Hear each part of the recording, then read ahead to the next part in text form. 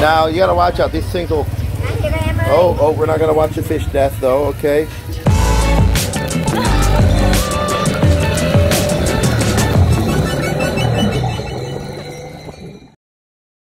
Hi, Eric here. Today, Simon, William, and I are in the tiny town of Kracheh, Cambodia, where we just took a little trip to see if our PCX was up to long distance travel, which so far it has in fact been. But now we're here at our hotel, Pravada Lodge, which is right on the edge of the market in Kratie. So let me show you what a real countryside market looks like. So I'm going to start right here at our hotel, the Pravada Lodge. And right there next to it is the market. Whoops. It's about as authentic of a market as you're going to find anywhere in Cambodia. Almost only Cambodians live here. Very, very few foreigners. You have the obligatory trash mountain that is always at these markets, it seems like. Here we have all kinds of really delicious seafood. Nice shrimp. Look at those shrimp, some squids.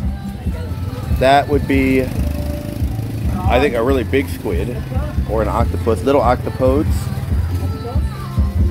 You are live streaming? Oh, you make a video? Oh, hello, yeah. Hello, yeah. Hello, yeah, I'm a YouTuber. Oh, YouTuber? Yeah. Yeah. And we got some fresh oysters, although I'm not sure if I'd eat them fresh.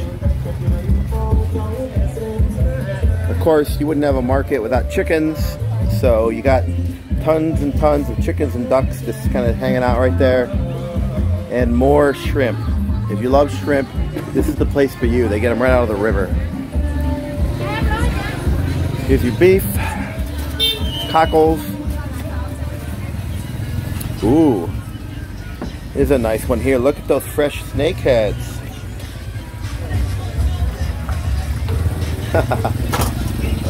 Now you gotta watch out. These things will. Oh, we're not gonna watch the fish death though. Okay. Walk. Okay, well that's the end of that fish. Anyway, lots of snake heads here. They're quite yummy. Get your eggs.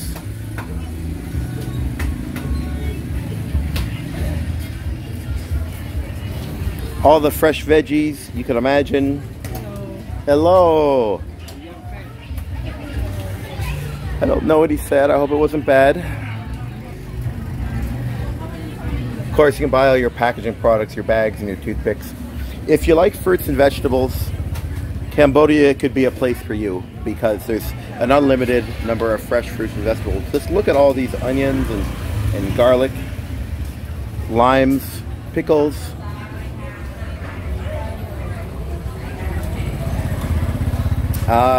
If you ever wanted to eat cow hooves, there you go. There's your cow hooves.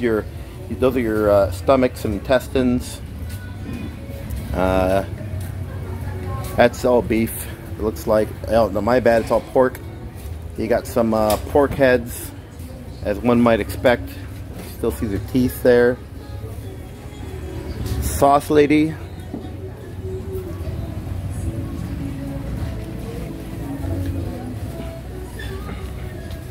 Okay, here we have some more fresh fruits and vegetables.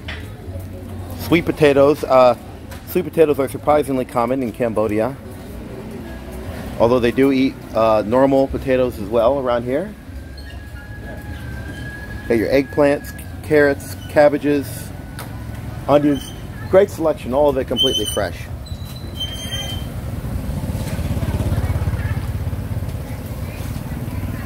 Then, if we turn around,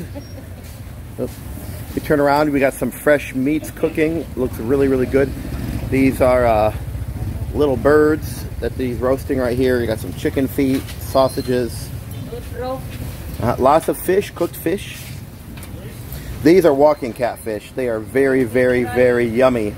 They're called walking catfish because they will jump out of your swimming pool or your pond or your pot, and they will walk away for quite some distance. Here we got some more fish. These guys here with the little bent necks are called short mackerel. Very good. Oh, they got these tinfoil barbs, also very delicious. I like to catch those sometimes. Sausage lady, look at all these nice sausages. Yum. It's making me a little bit hungry, truth be told.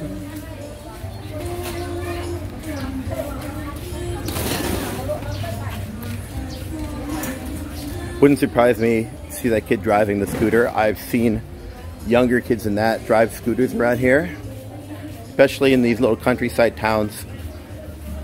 Nobody stops anybody. You got nice rice noodles right there. Ubiquitous shrimp and cockles. Oh, look at these nice crabs. These crabs are all still alive. They're just kind of hanging out there, awaiting their fate. But this isn't the whole market. There's actually a large indoor portion that is only open during the day. This night part of the market is open till quite late after dark. So let's go inside. We're just gonna turn left, go past Trash Mountain, and up into Ye Olde Market.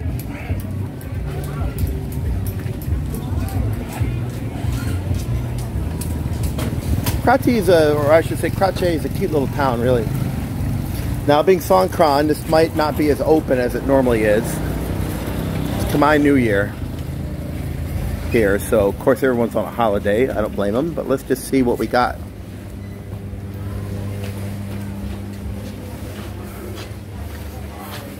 Yeah, okay. So some of the market is still open, I see. Okay, you've got clothes. Typically, clothes like this are running around 10,000 real, or about $2.50. Woman's just enjoying her jam. Good for her. The ingredient shop. You can buy all manner of cooking ingredients here. These things are yummy. These fried pork skins, they're better than potato chips.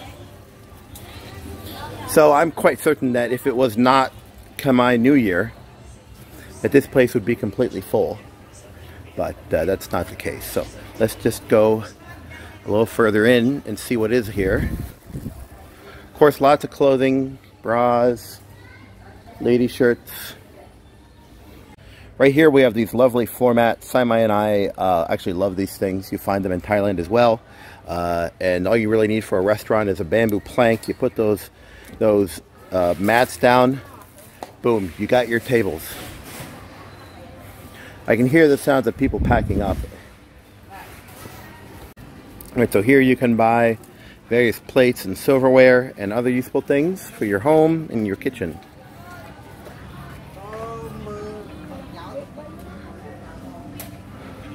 All the disposable plasticwares that you need. Some might say that in Cambodia we need less of them. I don't know what she said. Hopefully nothing bad. Oh, fancy, shiny, glittery dresses. Very nice. Wow, that's actually quite nice looking. Ooh, so here's the gold shop. So, she turns on. So, one of the things about gold in Cambodia, Khmer gold, it's very different from American gold.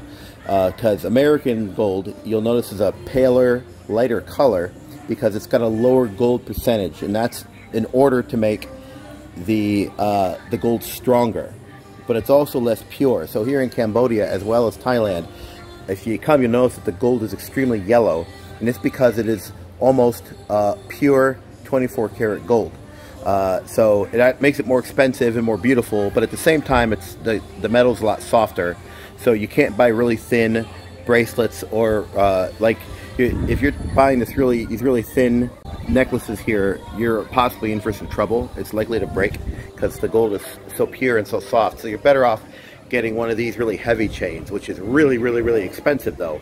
But yeah, but Khmer gold is much more pure than American gold.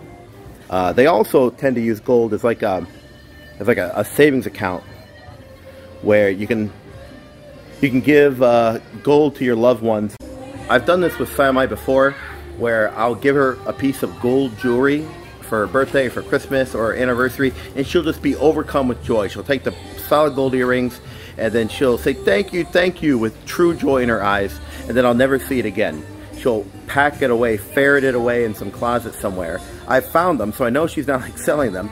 She just won't wear them because I've essentially given her a savings account. And that's how it is both in Thailand and Cambodia. So, Cambodia, yes.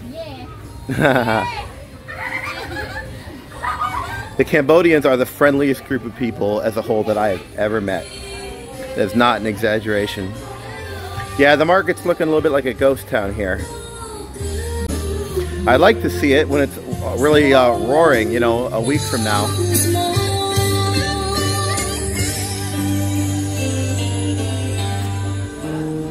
Of course, being a market, you've got to have your beauty shop where you can get all the cute little, you know, the little decorations for your hair and all this stuff. Very nice.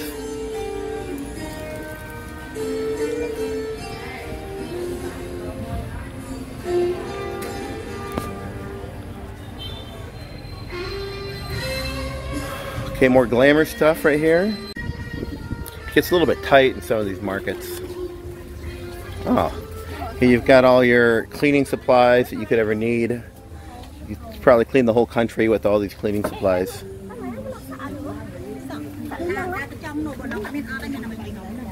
Pardon me? Pardon me? Yeah, okay. Buddha stuff. More cleaning supplies. We got, oh, this is all makeup, cosmetics.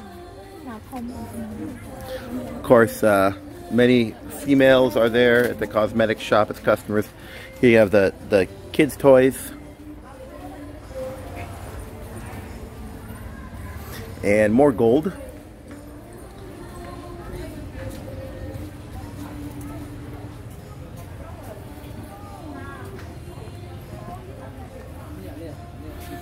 We appear to have a mixture, well, of different hair products, more cleaning. This is all nails. Well, that's not true. Nails and hair.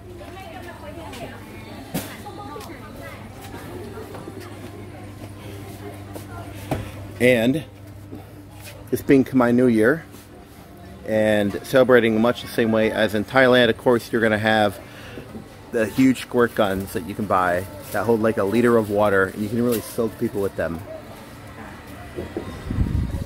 Yeah.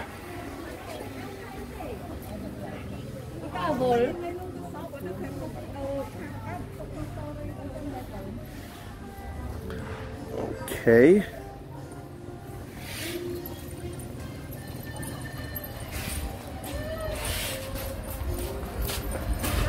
Then after the gold shop, that's it for this cool market. And here we are right outside. And right there is the riverside. Well, okay, that was the Kratie Market. I hope you enjoyed this video. If you did, would like to see more like it, please like and subscribe and come back for more. Have a great day.